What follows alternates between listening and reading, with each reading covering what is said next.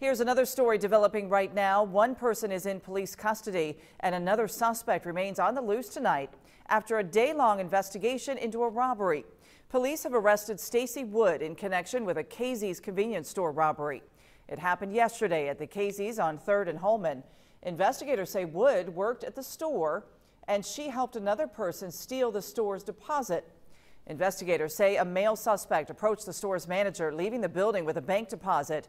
They say the man demanded money and threatened the employee. The suspect never showed a gun, but told the victim he had one. Police are still looking for the man who demanded the deposit. Stacy Wood, in the meantime, is in jail tonight on $50,000 cash bond.